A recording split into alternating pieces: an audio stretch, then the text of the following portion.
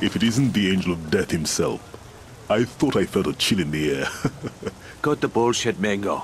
I didn't come here to listen to you flap your jaws. Very well. I looked inside Francine's locket. The one you brought me after. I know the one. Do you know what I found? A picture of yourself. Not me! That blue-eyed devil. The German that Francine took to her bed. I told you before, adultery is none of my concern. Ah, but this man concerns us all. He is head of military security in the industrial sector. Even now he hunts us, driven by his mad thirst for revenge. Kill a man's woman, you take that risk. She was my woman, not his. Shut it! She was a Nazi spy, Mingo. Now get a hold of yourself. This Nazi captain! They call him the Wolf. He hunts rebels for sport.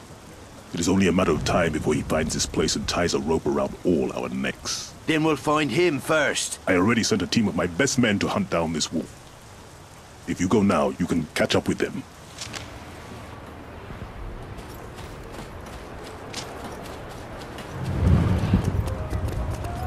What's the score? We have that Nazi bastard trapped. But those damn snipers won't let us get close enough to finish the job!